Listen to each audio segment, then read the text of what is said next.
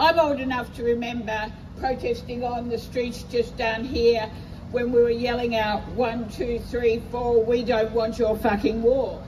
And here we are again chanting the same thing. I am absolutely appalled, and Josh has talked a little bit about this, about the repression on universities.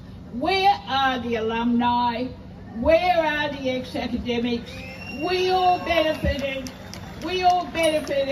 from a time when protests, when you could even occupy a building, and nobody really did very much.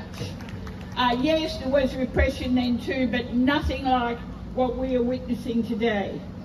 Not only I feel particularly strongly about the arrests and repression of the students of Western Sydney, who must build at that university their own tradition of protest, which is at the heart of every university. There's always some protest at universities. And students have played a historic role in many struggles.